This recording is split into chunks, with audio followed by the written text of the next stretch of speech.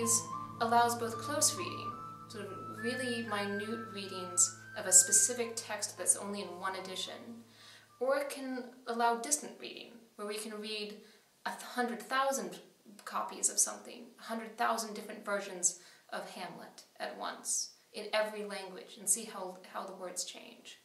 It is important to realize that in no sense is distant reading ever meant to replace close reading, but rather it is something that we can sort of do on top of the process of close reading that will sort of greater inform the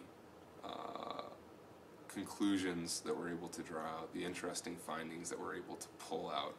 Computers can help us find patterns in Shakespeare that we might not have noticed otherwise. For instance, we have a shorthand when we think about Shakespeare's plays, and spoiler alert, I don't know if we can say that, for how they end, that if they're comedies, they're going to end in marriage. If they're tragedies, they're going to end with a lot of people dead. But what we can find by using computers and text analysis is that there are actually linguistic differences between the generic endings as well, and so that the words that Shakespeare tends to use together in the comedies and the words that he tends to use together in the tragedies and the histories, that those are priming us for the endings that we'll see. And so the nice thing about using computers is that it shows these patterns that we might not have expected. They can also point out the outliers within Shakespeare's own corpus. So for instance, Othello, for much of the text, reads like a comedy, at least linguistically, but yet it has the tragic ending. And so in some ways, is it more tragic that we're being primed early on to think of it as a comedy?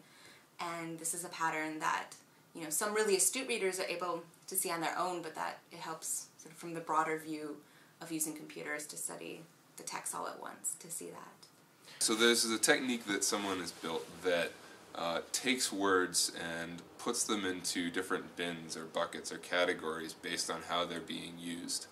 That can range from these words are positive and these are negative to these much more specific things, first person, second person, emotional words. Once we have all of these words sort of split up into the different categories, we can put the counts of all of these categories into a large number of statistical tools that will be able to use those counts to tell us things as fundamental as what genre a play might be in, or potentially who wrote a particular document or something along these lines. What's possible in a given world is defined by the genre. So if you're in a tragedy, right, you know that certain things are going to happen to certain people, and you're going to have a certain expectation that that's happening.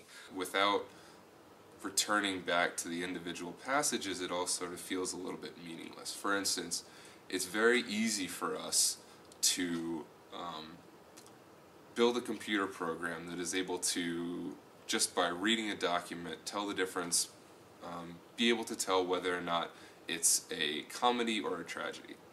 But so could a human just going through and reading the document. The human would be able to go through and say, yeah, you know, they all died at the end, it's a tragedy. Ah, they all got married, it's a comedy. One of the interesting things about being able to build a computer program that does that is that we can then go back and query the program about what in particular it's catching on to that tells it this document is a comedy, this document is a tragedy, because it very well might be something different than the human might have caught on to. When we set out to make the digital editions, we wanted to make the most highly annotatable literary text in the world. And what that means is that with this particular edition, you might not see it on screen because we've taught the web interface to display it as if it were a page on the Folger editions, the paper one that you may have used in high school.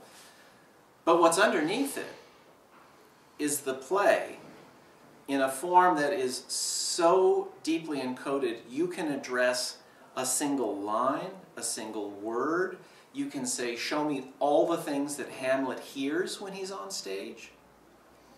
And we want to be able to do that because we want to create, let's say it's an addressable text. You can address it down to the single word or line, and then there's a stable URL in the digital ether sphere, which you can always count on to be there. And that's really important, because if you want to attach something to Bodkin, Bear Bodkin, a picture of a dagger, you actually need a peg to hang that picture on. All the pegs have to be stable, and you really want a peg for just about everything in the plays. So that's the deep motive there, is we wanted to create the most deeply encoded literary text. We wanted to give it away, and then we wanted to see how people could start to attach things, or how they could jump into the text online. When you're teaching, you can say, go here, and then you get the line, and you get above it and below it. So that capacity to display it and to get to the point you want to get to, but also to annotate it, is really important to us.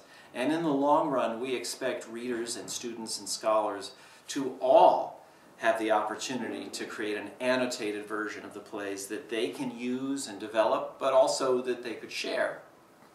And to do that, you need this system of digital hooks. They're invisible if you're using the Folger editions, but they're there.